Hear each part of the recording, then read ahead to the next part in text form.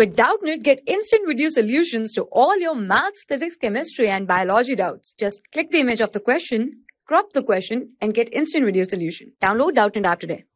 Hi students, our question is length and width of a field are in the ratio 5:3. If the width of the field is 42 meter, then its length is.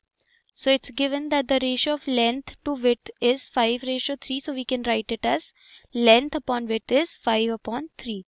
Now let's say length of the field is 5x and width of the field be 3x. In the question it is given that width of the field is 42 meter.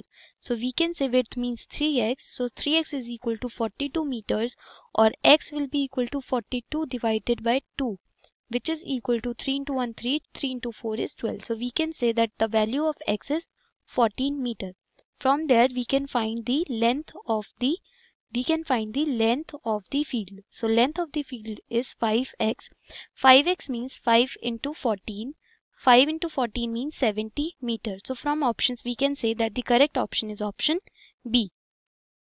For class 6 to 12, IIT JEE and NEET level. Trusted by more than 5 crore students. Download Doubtnut app today.